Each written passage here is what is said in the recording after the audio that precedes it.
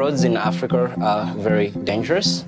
Drivers do not have an incentive to drive safely, rather to take as many trips as they can. So the idea of SafeMotos started with me and my business partner, and we were wondering, is there a way you can learn about the quality of the driver before you took him?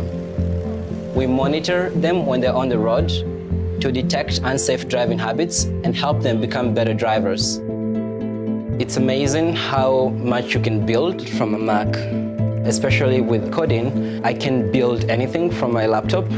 I just have to imagine it. It's a real empowering tool to be able to transform these ideas into actually something that can be shared with others.